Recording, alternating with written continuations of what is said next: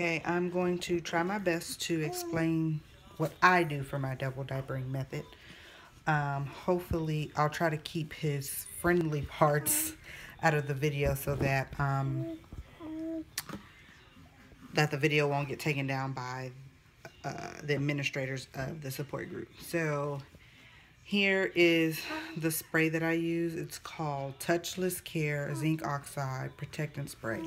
Desitin does have zinc oxide in it, but I just come to find out with my son. Now everybody, some people it works for them, but anyways, for my son, it doesn't work. Yeah, sometimes it actually, for him, it makes it worse. I don't know. Maybe there's another ingredient that he's allergic to. I did the double diapering method, went back to the bag, and had to go back to the double diapering method because it was just, the adhesive was breaking his skin down. It was just way too much. On top of the fact that this is easier, especially easier for my husband to change his diaper. So I'm going to get started and try to help you and help those who might need help with this method.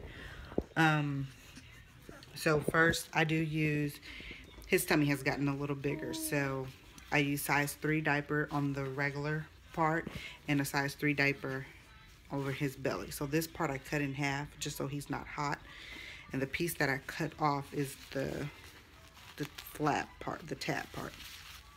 Excuse my gloves, they usually fit this size. I accidentally got too big. And you might see my son's legs kick up in this video. He does have a leg deformity, so just for anybody who's wondering about that.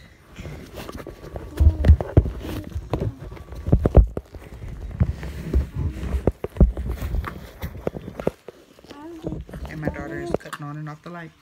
Kennedy, I need that light, please, thank you. Oh, and then I have my wipies out already.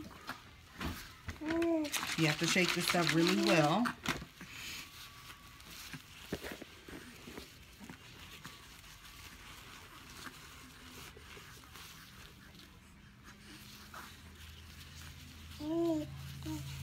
Hopefully the thing isn't blocking the sound and everyone can hear. So let me take these gloves off just for this one. Okay. So I'll wipe all around the stoma area.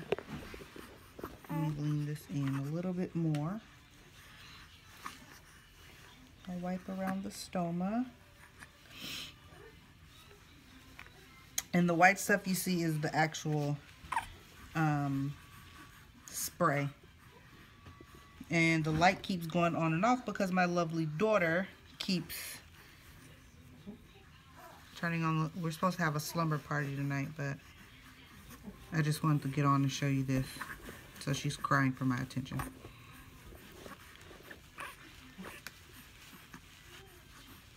Okay. So watch your feet, Papa. I do dab the stoma a little bit. So I just kind of want to show what his site area looks like. Did I get it in there? I'm trying not to show his friendly parts. So this is his site. There we go. That's a better view. But as you can see, his area is, bless you, Papa. His area is very smooth. There's no rash or anything around his stoma area, and that, I'm telling you, that is all due to this fabulous spray that I got in the hospital. I grabbed several bottles of this and I'm running out. So let me continue. Hold on, make sure that it's not showing. And this is really simple, so keep in mind that might be on the struggle bus because I'm trying to record the video. So I take the regular diaper, I put it on. Oh, sorry, hopefully they don't delete it for that. I put it on the bottom.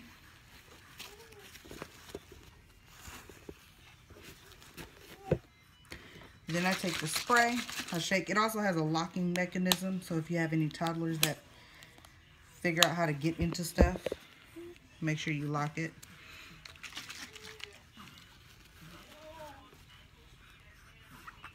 Wait, hold on. Oh yeah, it's unlocked.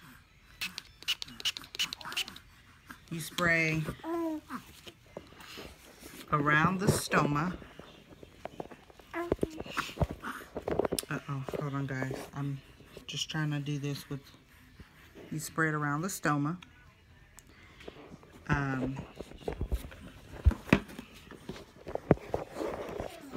Once that's done, again, I am just struggling because I'm trying to do this and record at the same time.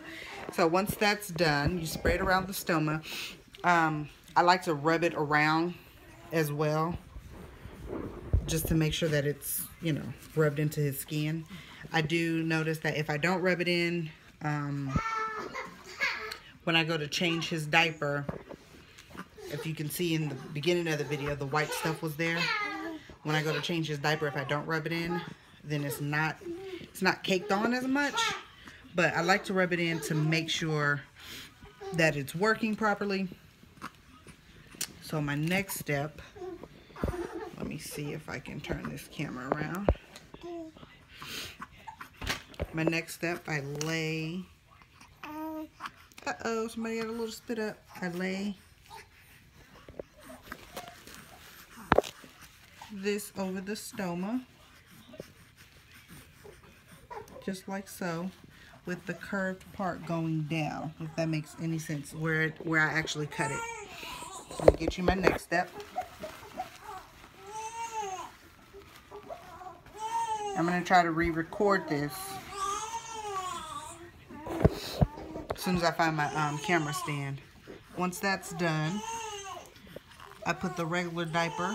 I just pull it up as if, hi! I pull it up as if it's a regular diaper change on a typical baby. And I just secure the flaps.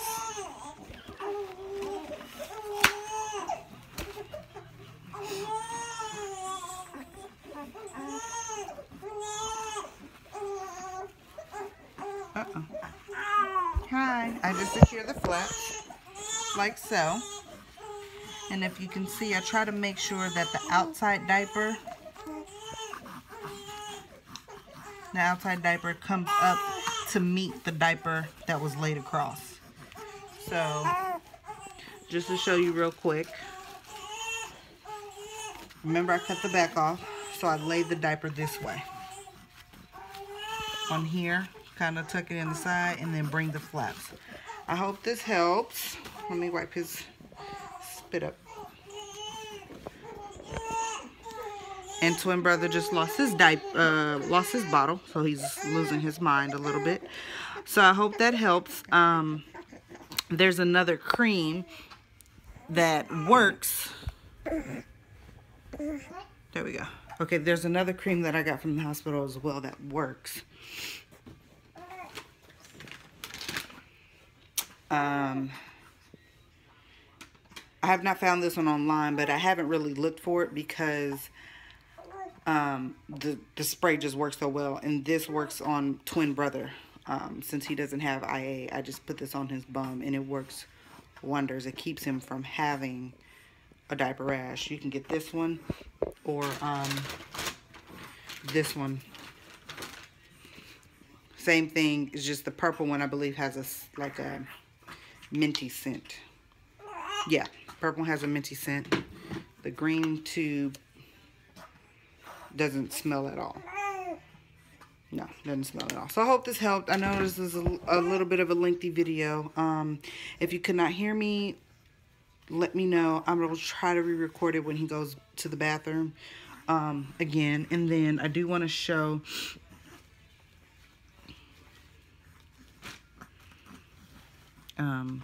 where did it go? Here we go. So this is what it looks like. The diaper is just like him pooping out of his bum. The diaper soaks it all up. And don't be afraid about the blood, because that's going to happen in the bag with the diaper or anything like that. Okay, I'm going to let you guys go because this video is already 10 minutes long.